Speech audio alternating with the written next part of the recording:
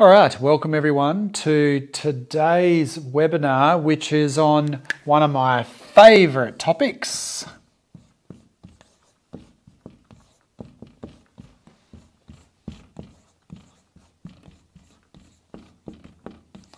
Explicit instruction. Now, explicit instruction, at least in my mind, and bear in mind this is just my personal opinion, is really just another word for good old-fashioned high-quality teaching.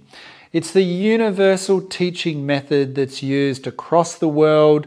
I've been in classrooms in multiple different countries, including third world countries and developing countries, and explicit instruction is just used everywhere. There's no doubting that. Whether you're one of those people that are more into the modern constructivist type approaches, you'll still use aspects of explicit instruction, so it's worth knowing. I'm of the opinion that yes, explicit instruction is a bit more old school, a bit more conservative, I guess you could say. It's used a lot in the more academic fields and subjects like your traditional subjects, English, math, science, and so forth, at least as a backbone foundational strategy that underpins a lot of the structure that you'll find in those courses and in those lessons. Now, if you're a teacher, you need to know not only what explicit instruction is, because you're probably already using it, and if you're not actually using it for 95% of your lessons, which I think a lot of people will be, you will certainly be using a significant number of the main aspects of explicit instruction. And I've written a few of them up there. There's only a few of them, and I'll explain what those are as we go through this particular webinar. Now, if you're working as a support worker of some description, whether that's a teacher aide or a teacher assistant or a learning support officer, a paraeducator, a school support officer, you will need to know explicit instruction, because not only do you need to know what the teacher is doing, you need to know how you can integrate yourself into that lesson to provide the best possible learning support that you can.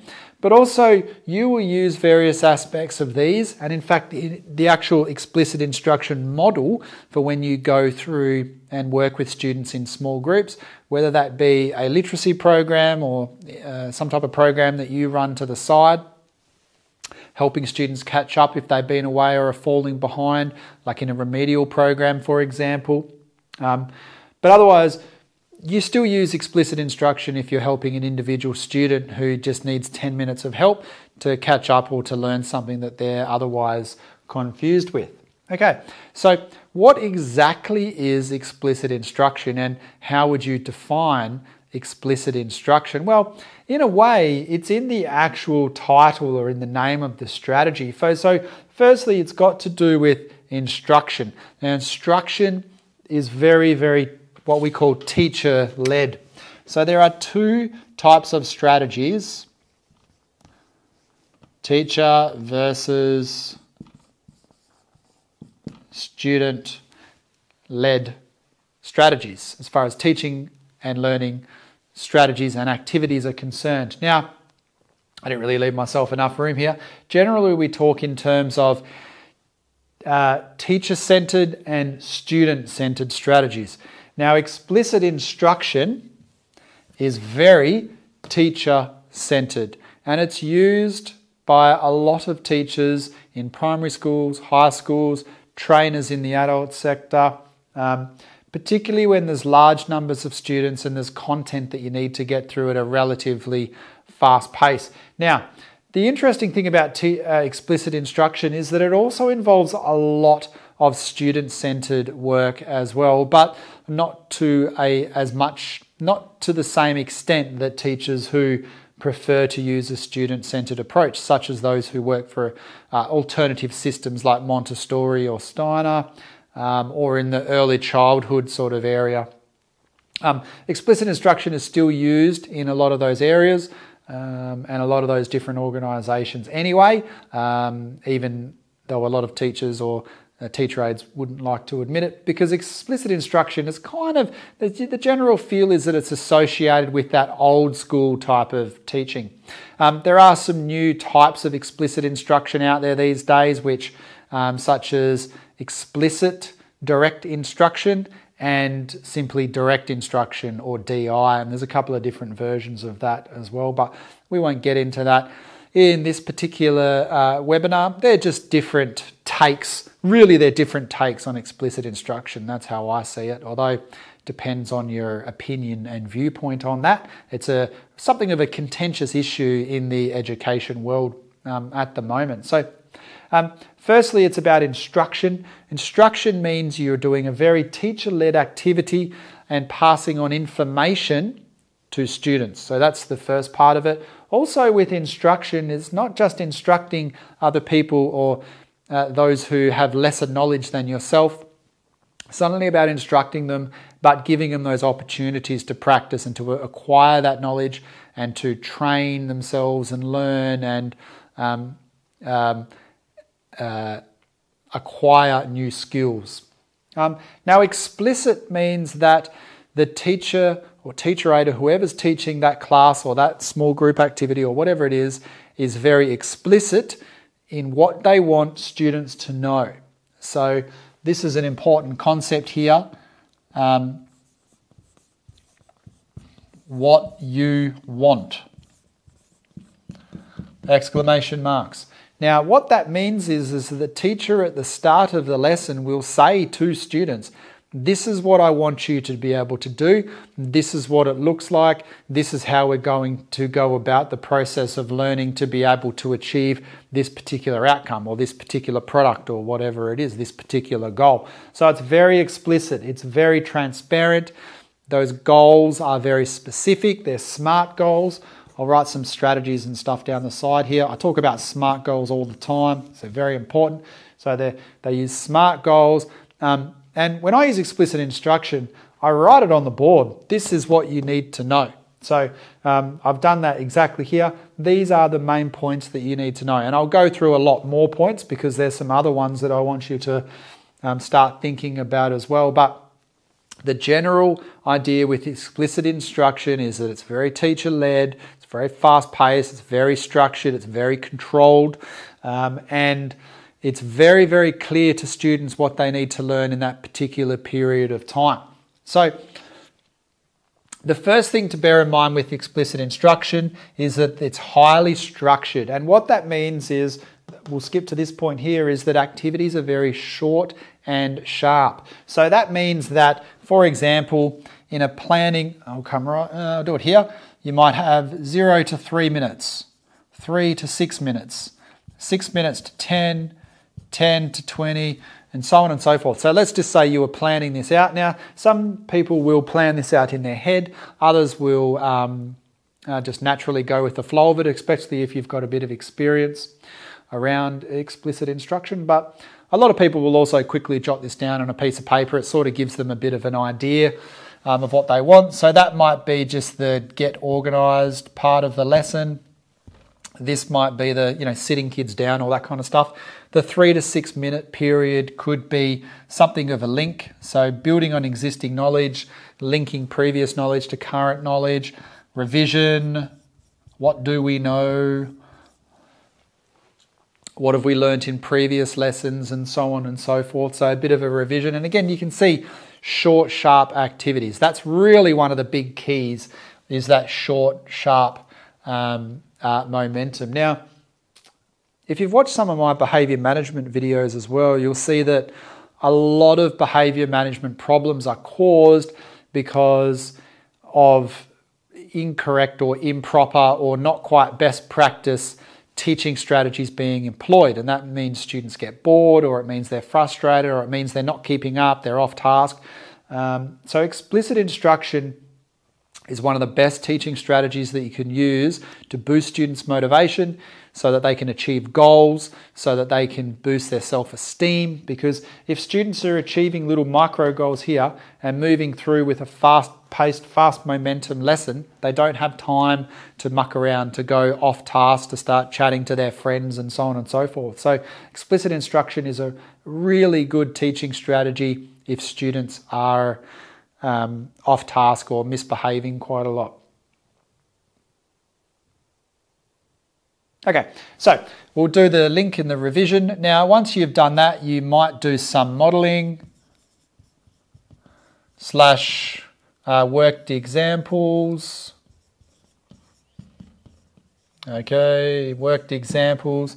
Let's say that takes 4 or 5 minutes on the board. It might take 10 minutes or so. You might do 10 minutes here where you're doing individual practice. Individual practice. Now, with individual practice, there's a few different ways you can do it. Generally, I would probably, if I was doing this, I'd actually make that 10 to 30. That seems like a lot of time to do individual practice, but I might divide that down into several different activities, because you'll have it where you'll have a process where it is individual, add, opportunity to respond. So that's that one there, an opportunity to practice as well. So what that that would be practice. And I'll explain what that means because I know it's a little bit confusing, but opportunities to practice. Confusing myself here. Okay, so now what this basically means is that let's say we were doing a maths problem. Now, the first thing you would do is get students, if we were doing some modelling here, so the students know how to go through and do the process, and you would get them to do some individual practice on their own. But you would structure it out so that they would answer a single question, give them 20 seconds. There's a lot of timing is another one, which I've written timed. There we go, timed at the end there. So everything is, not everything, but generally there's this idea to push the momentum of the lesson along quite quickly to keep that level of excitement. You would be not timing it, but giving students short, sharp periods of time which to complete individual activities and problems. So in this case, you might say, okay, everyone, I want you to work this question out here, 6 plus 2 divided by 1 times 4, add 7, something like that. All of that divided by 3, I don't know. So students are going through and working that problem out. You might give them opportunities to practice that for, say you give it, right, you got 1 minute, go, and they can go off and try and figure that out. 60 seconds later, you then come back to the teacher-centered perspective and ask students to come up and do what is step 1, what is step 2, what is step 3, and spend 2 or 3 minutes, 5 minutes, whatever it takes to work through that particular question. And then you might repeat with a second question or a third question. So you might get rid of that 2, change that to a 6, change that to an 8, change that to an 8, change that to a 2.5. Let's make it harder. So anyway, the point is that you're going through and you're doing one activity, then the next activity, then the next activity real quick, one after the other. 60 seconds or 30 seconds to practice, do it on the board, go on with the next one. Maybe you could do 2 at a time. That's another option as well. One thing that I did skip here, you could also do another couple of strategies called shared or guided learning. And I won't go into that. This stuff here, what we were just talking about then, kind of is shared learning anyway, because students are sharing and giving their feedback and putting their answers on the board, and you're scribing their answers and so on and so forth. So you're kind of sharing it / guiding them anyway, and then you figure out what the process is and then get to practice it again. So again, with all these strategies, we try not to be too purist about it, in the sense that we're going to do a pure shared or a pure guided learning strategy if it doesn't suit that particular activity or the particular goals of those activities. So the point of that, and so far we've got through, is the idea that it's highly structured. The pace is quite quick, so quite quick. So one of the issues that comes with a lot of particularly beginning teachers or teacher aides who are given classes and are given programs and asked to help students is that they'll set activities that go for long periods of time. So I call that the set and circulate. That's just a set and circulate method, and it's very, very dangerous. And it's a lazy way of teaching, but unfortunately a lot of people do teach that way simply because they don't know any better. It's not their fault, it's just the way that they've seen other teachers do it, and it seems like the logical and simple way to go about teaching a lesson. And what that means is that you might do some modelling, you might do some worked examples on the board, and then you would set 10 examples or 10 questions, get students to go and do those 10 questions, and effectively they've got half an hour to go through and work through those examples, and then the teacher will circulate around the room. You can imagine that very quickly there are behavioural problems. If you're teaching 32 Year 9 students, trying to teach them maths or whatever, which I've done quite extensively, I can guarantee you that the set and circulate model will cause problems very, very quickly. It will not take more than 6 minutes until you've got 3 or 4 students that are looking for other ways to entertain themselves, particularly if there's 10 questions you want to get them through. A few students will finish within a matter of moments, and some students will barely get started on the first one. So that's not to say that the whole set and circulate model or method isn't effective in some instances, but generally speaking, it should be avoided. And it is in contrast, or I use it in contrast to explicit instruction to show how instead of setting an activity and working through 15 questions while you circulate and spend most of the time trying to control behaviour, it's actually a lot easier to do a teacher-centred model where it's 30 seconds or 60 seconds on the board, go through the answer, do it again, repeat, and go through that process. Obviously, the timing that you're using there can change depending on what activity you're doing and the type of students that you've got and what you're trying to achieve. So sometimes it might be 30 seconds, it might be 2 or 3 activities of 4 or 5 minutes. Students might be working really well, so you might let them go on without interrupting them. Another type of independent activity is individual work, is silent work. So that's another way to go about that process. Another option would be pair and group work. So you've got pair, I'll just write SG for small group work. Some type of, what I've written over there, whole of class activity, WOC, whole of class activity. Now, the whole purpose of these is that you've got some pair work so that students can work together to try and solve a problem or to feed back and forth to each other. You've got some group work, which is usually small group work, but mainly whole of class is where you end up at the very end. So you'll start with modelling at the start of the lesson, move to doing this sort of model where it's individual opportunities to practice, and then back onto the board, individual opportunities to practice, back onto the board. Then you might move to some pair work, but sometimes you don't do that and you move straight to pair work. So again, we're starting to get into this more of a lesson plan than we are sort of explaining explicit instruction, but generally that's the process that most teachers use, doing some type of board work, individual deliberate practice, and finishing off with some type of whole of class activity at the end, which tries to consolidate learning in some way. That can be a challenge activity, it can be a bit of fun. After about 40 minutes or so, a lot of students are ready to do something that's a bit more fun, get them out of their seat, get them moving around.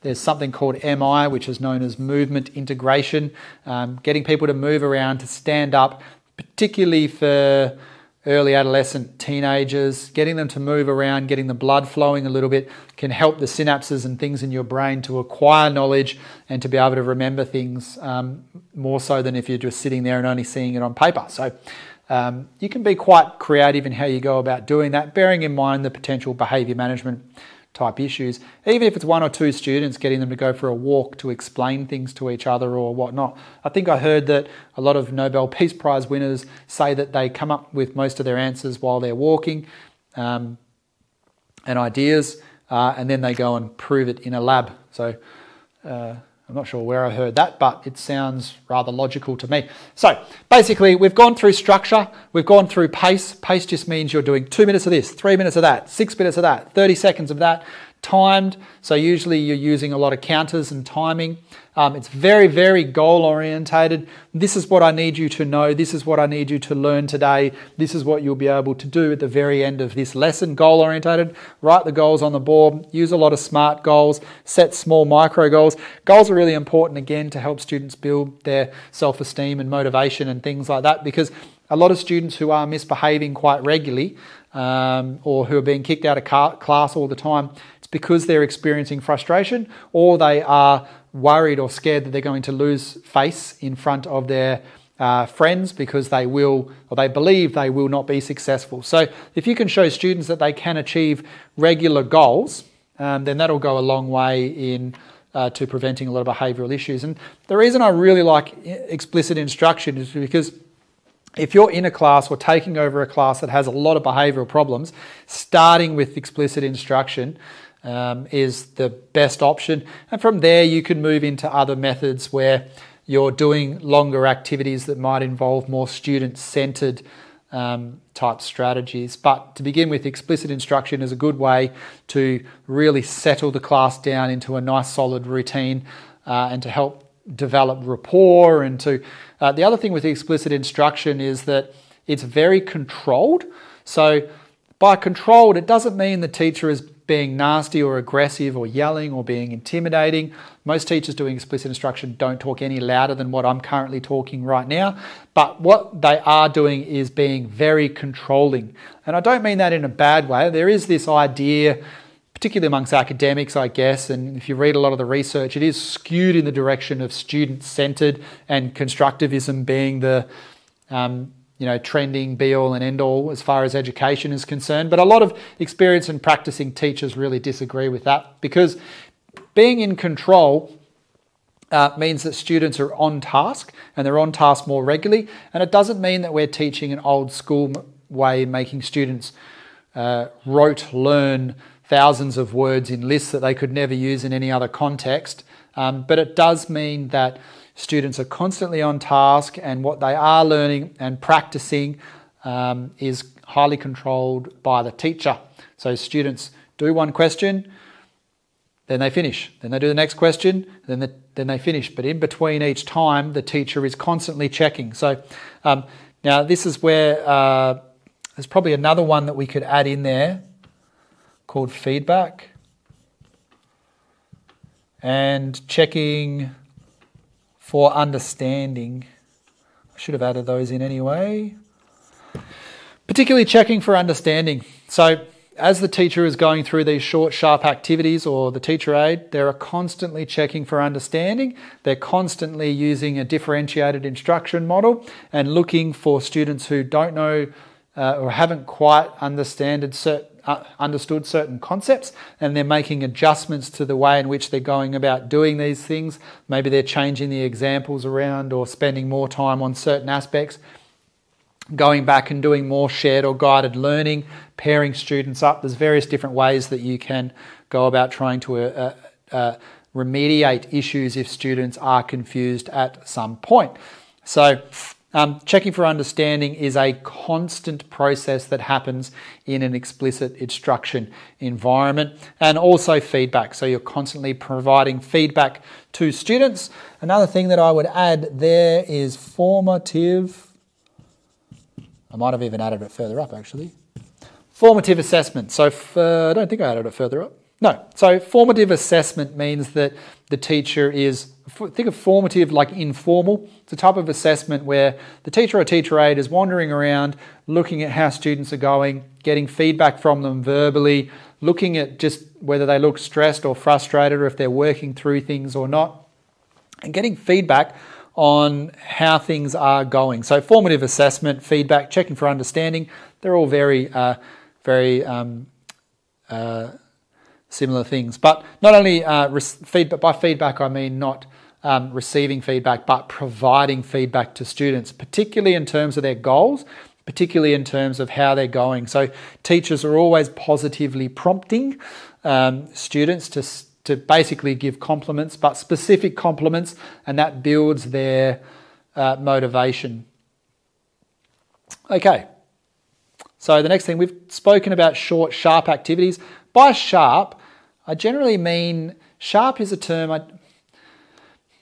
when I think of the word short and sharp, short is obvious, you've got 2 minutes to do something, 3 minutes to do something, but sharp means that there are clear start and end points. So I like to use one of the strategies I write about in my behaviour management book is the wait for it, go strategy, where it's like, right, wait for it, go. And then all students go and do a particular activity, whatever that means. It might be packing something up, it might be a transition, it might be a maths problem, it might be an essay or whatever it is, but the teacher starts it and quite clearly ends it at a particular point. And when you, at both of those points, all students' eyes are 100% on the teacher. So there's no, or teacher aid, so there's no middle ground where half the students are off still writing or doing whatever. It's very highly controlled. Some teachers have students put their hands on their head, for example, or cross their arms or whatever, so that when the teacher's talking, students have stopped, and then they go and they do their work for 3 minutes, but then they stop. So students also don't feel like they're writing non-stop for 2 hours. That's very, very sharp. There are sharp edges around the timelines of those, I guess you could call them micro activities, right? There's a lot of momentum. Now, momentum keeps the activity exciting, it keeps the activity going, it keeps students in the game, so to speak, so that they don't lose attention. It prevents a lot of behavioural issues, and it's kind of like a byproduct of doing everything else. You can't really force momentum or aim to provide momentum or to provide momentum, I guess. What you would need to do is just make sure that you're very goal orientated, you're moving through at a relatively good pace. That doesn't mean a fast pace I guess it does mean a fast pace, but it's not an unreasonable pace. It's a pace where students are keeping up, that they're happy, that they're excited, and they can see that the lesson is moving. They're going from activity to activity, but they're not rushing. So that's the important point there. Okay. Now, we've already spoken about the different, I guess you could call them classifications of activities. So other way of classifying activities, you can do individual activities, pair activities, group activities, say small group activities, and whole of class activities. So they're the different options that you've got in that sort of model, in that process there. Generally, you would do modelling, some type of shared and guided. After that, you might do pair work, individual work, whole of class activity, or a game or a quiz, and then some type of revision / consolidation at the very end. And also, sorry, one thing I missed before that modelling is an intro at the start. So I'll just write all those down for those that need to know it very quickly. Okay, so the basic process of explicit instruction is your intro, modelling, which I've done videos on modelling. 3 is shared or guided or both, usually both. Learning. And then from number 4, let's say we do pair work. And then number 5, let's say we do, individual, deliberate practice or purposeful practice, or just some individual silent work. So you could get students to do some writing to learn type activity. So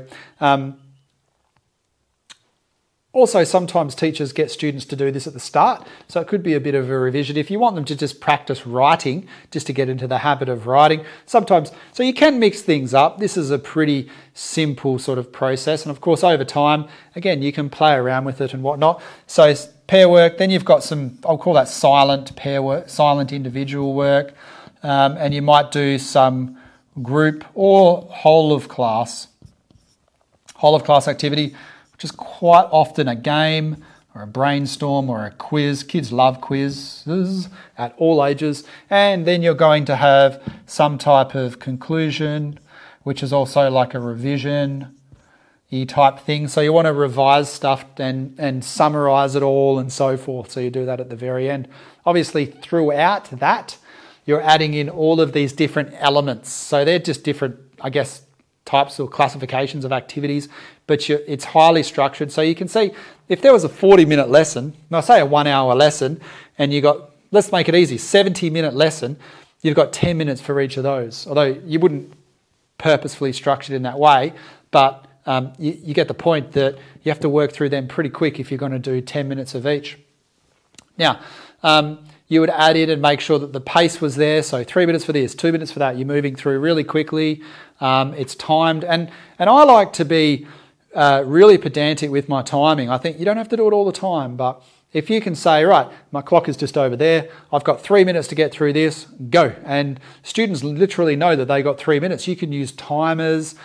So get in the habit of using timers and timing students and stick to what you say, because if you say 60 seconds and you let students go for 4 minutes, then I always say students are professional students. This is what they do for a living, effectively. It's how they earn their tucker, is being a professional student. So if you're telling them fibs, then they'll catch on to that very quick. They are, as I say, professional students. They learn how you operate, and if you're kind of flippant with your timing, then they just won't believe you. Next time you tell them they got 3 minutes to go before we have to pack up and do something else, they just won't believe you, and they'll continue on, or they'll complain or whatever.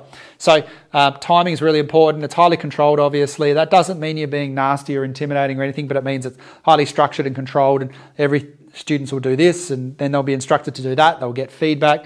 You'll check for understanding and so forth. That will maintain and keep the momentum going. You'll use a range of different strategies here, which we've already mentioned. We've already done these bottom things there, so plenty of feedback to students. Check for understanding constantly, and formative assessment, which is just a fancy way of saying that you're checking for understanding, really. And you're doing the revision and consolidation activities at the end. The one thing we probably haven't put in there is goals. So we have put it over here, but your goals always go there. Okay, so that goal goes down to there. So generally, as far as goals are concerned, you can move them in between, but generally speaking, goals are usually set and communicated to students here, and there's some type of revision or conclusion activity down the bottom there to consolidate learning, to summarise everything, and to make the decision or the assessment about whether you actually met the goals that were first stated. And you won't always meet them, and that's perfectly fine, provided you've then got a plan to try and meet them in the future. But it's important for students to come into a lesson, know that they're there for a particular purpose, work towards achieving something, and then be able to have something at the end to be able to show for it. Right, now, so over here, we've gone through opportunities to respond and opportunities to practice a little bit, but let's just touch on that one final time. Now, some of the research that I've read recently has showed that teachers ask, quality teachers or high-performing teachers ask around about 400 questions per day, assuming they're on class all day. Now, that's a lot of questions when you think about it, but what that says is that high-performing teachers are giving students plenty of opportunities to respond. And what that means is they're asking lots of questions. Now, let me give you one example. Obviously, you can go and watch my video about questioning techniques, but one of the many concepts in the questioning techniques video that I talk about is wait time.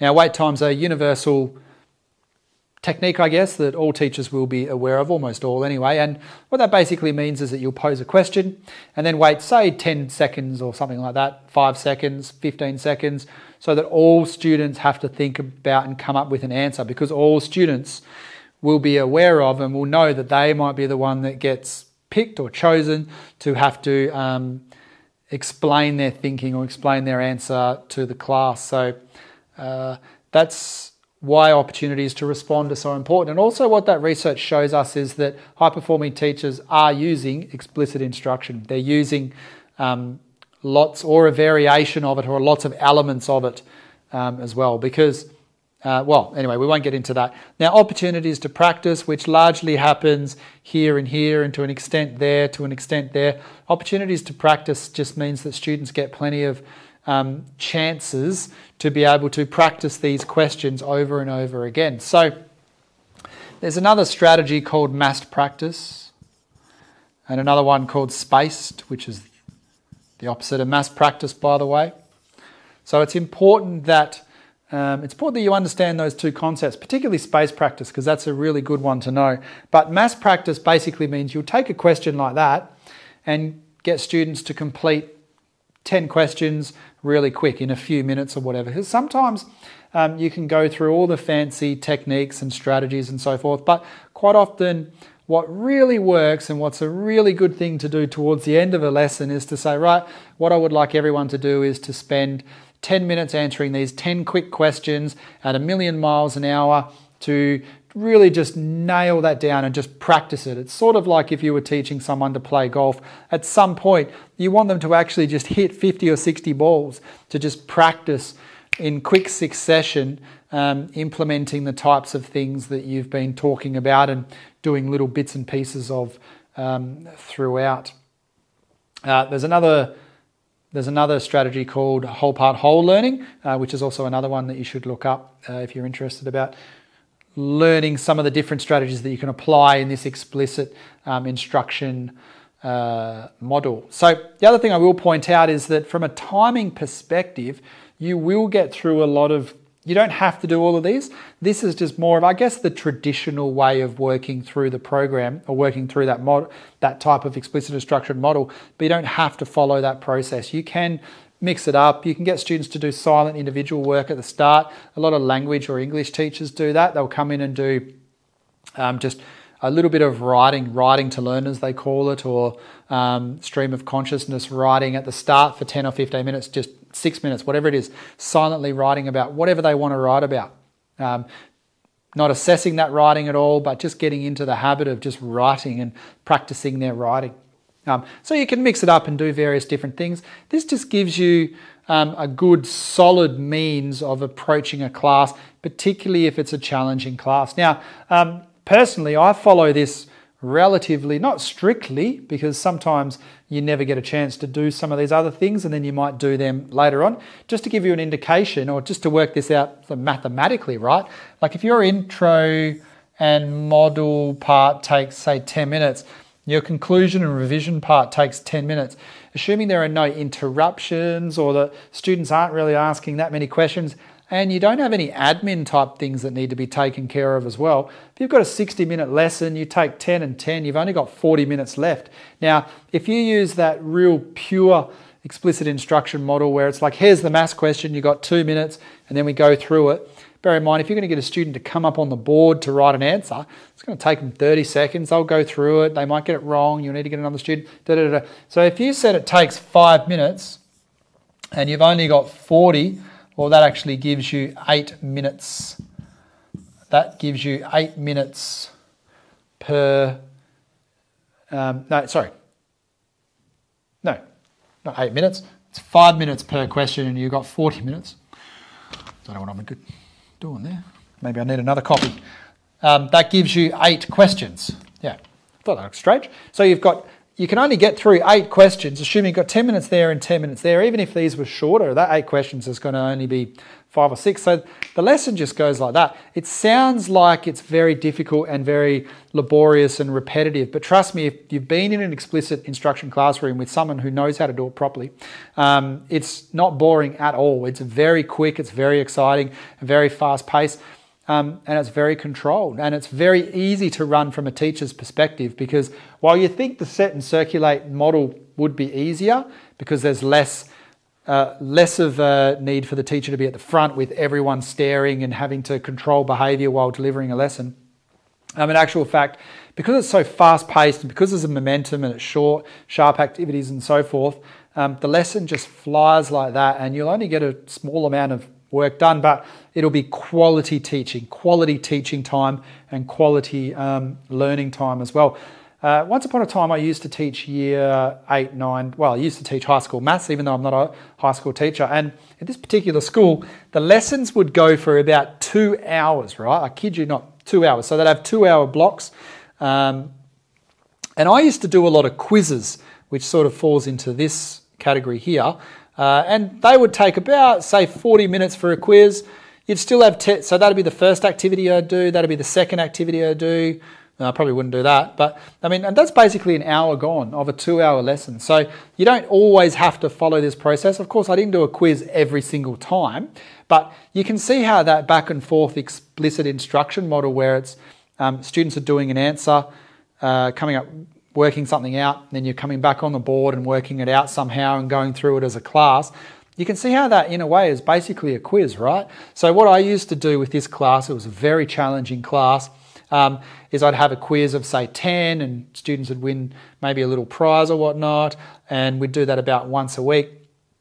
So if you've got students for maths for 4 or 5 hours, an hour of that, or 20% of that, gets taken up by doing a quiz. But you use that to consolidate everything that you've learnt in the past and or the last few weeks or whatever, or that particular chapter, to introduce the basics and foundational knowledge for new topics, but also just to engage kids and get them motivated and to get them excited and to get their attendance up and to have them achieve some goals and to get things right, even if it's and to get some positive feedback, even if it's not feedback necessarily related to the particular topic. So, because for a lot of those students, they'd experienced nothing but failure for their entire educational career. So it was about building that confidence back up so that we got their attendance up so that they started to engage more and started to attempt more activities than they otherwise would have, and the behaviour slowly decreased until, I mean, you can never completely eradicate all behavioural issues in highly challenging classrooms, but you can do a lot to address it and gradually improve it over a period of time by not only doing behaviour management type techniques, but also by implementing some of those basic explicit instruction strategies. But that just goes to show that you can move things around and change things around and do it in various different ways. It doesn't have to be that traditional sort of explicit instruction process. So that is pretty much all I have to say on that one. And if you're doing that with an individual student or a group of students or a whole class of students, just remember all the different concepts there, and that's explicit instruction.